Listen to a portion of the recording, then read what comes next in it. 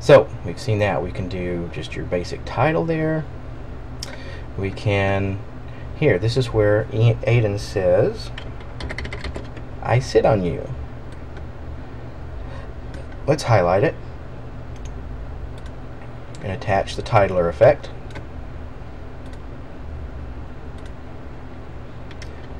And the settings from the last one are going to be your settings for the next one. So we've already positioned it, we don't have to worry about doing that again. Now sometimes when you do this, depending on how you're setting this up, the text is not going to show up because your cursor is actually on the left side or the right side of your effect, far right, far left, and you're not going to see what's going on. Don't worry about it. If you ever see that, you've got an effect, you know the color is right, click in the center, and there you go. So, I sit on you is what he said. We do that, close it, and we got I sit on you. And you've got your subtitles going. The great thing is you can match this to your waveform down here so you know what's going on. And here is a cool thing you can do kind of effect-wise with a titler. Let's go over here. I'm going to highlight a big old selection. Add the titler to it.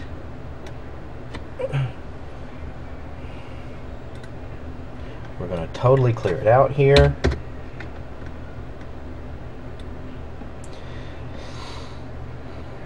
We are going to enable keyframes.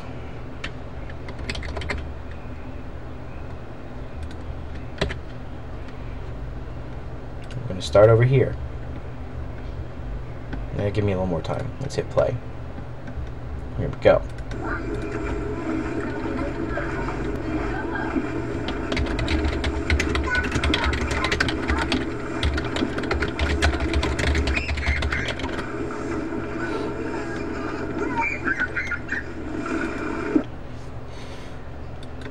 Okay, so it recorded each keystroke that we did because we were modifying the title.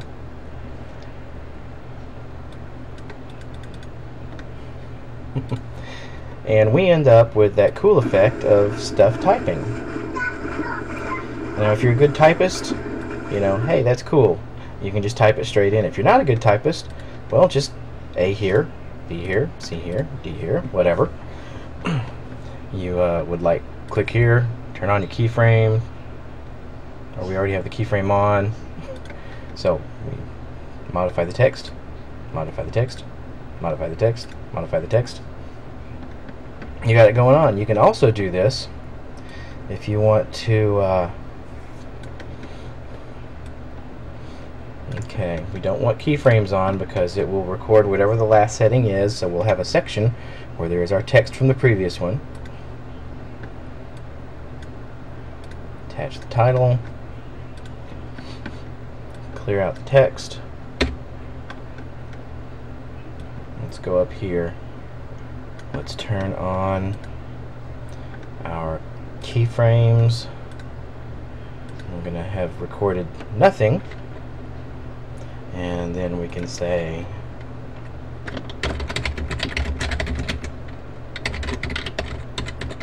it ran out of the batteries. And since we're not moving, this acts as one event. Go over here a little bit, insert another keyframe.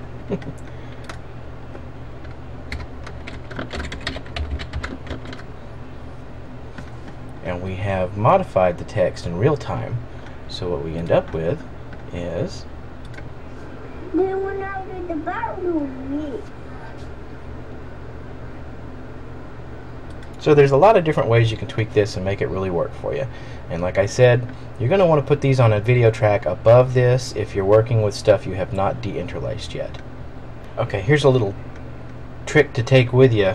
It'll come in handy when you're doing other things. So we have got all this dead space right after my name is Aiden, I like to jump.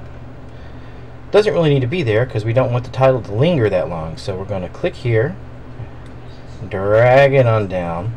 The problem is, now the other title moved on down with it, and now it's not in the right spot. So let's Z to undo what we did. Let's move here to where our cursor turns into the arrow. Hit the shift key, click, drag it on down to here. That works for me. And see, it didn't move.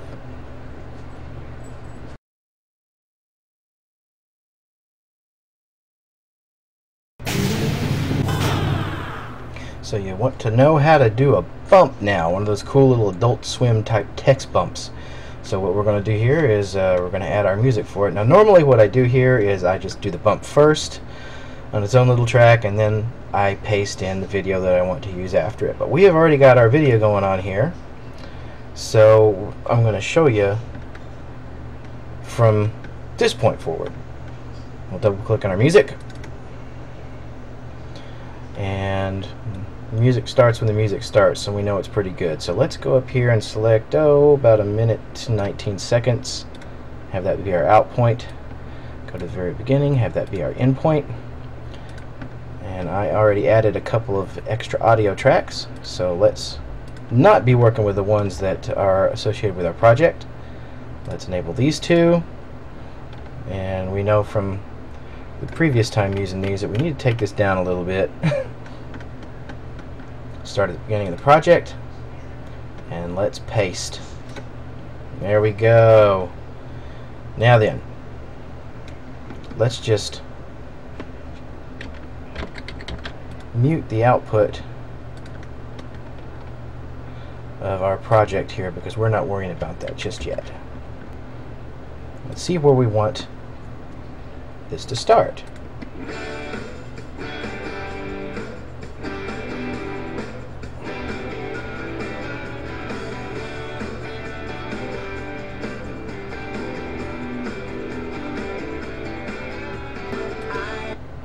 Okay, he says I like right at just about 14 seconds.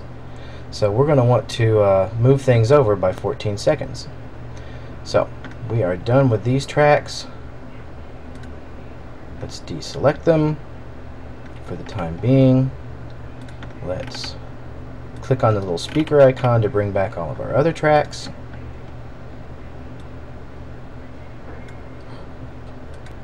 And let's select them so that we're working with it.